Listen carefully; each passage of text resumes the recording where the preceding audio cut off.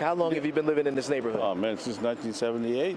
You've seen a lot. Seen a lot, yeah. And recently, not much of it has been good, according to Wes, a longtime resident of Manida Street in the South Bronx.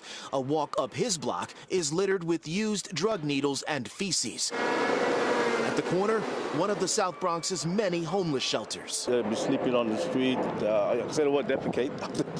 Oh, you mean going to the bathroom in between the parked cars? Yeah, exactly. This has been occurring since before this migrant crisis occurred.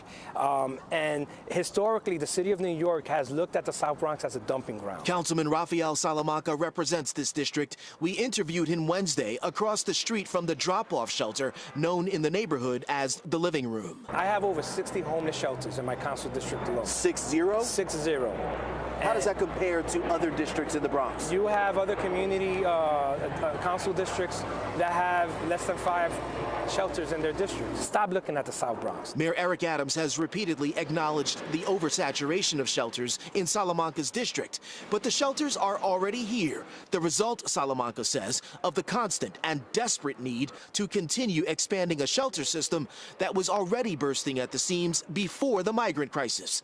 He adds business-savvy developers are drawn to the South Bronx because of cheap land and low property values. That means that a sector car with 2 police officers has to respond here, and you're pulling that car from actually patrolling our New York City streets. Residents here, families, are now living with the consequences of this shelter oversaturation. Councilman Salamanca's office sharing with us local 41st Precinct crime stats connected with the Living Room, the shelter located at 800 Barretto Street, showing 80% of the precinct's 911 calls over the last 6 months were all tied to this shelter. In the other locations around here, like in Manhattan or something, there's too much around here.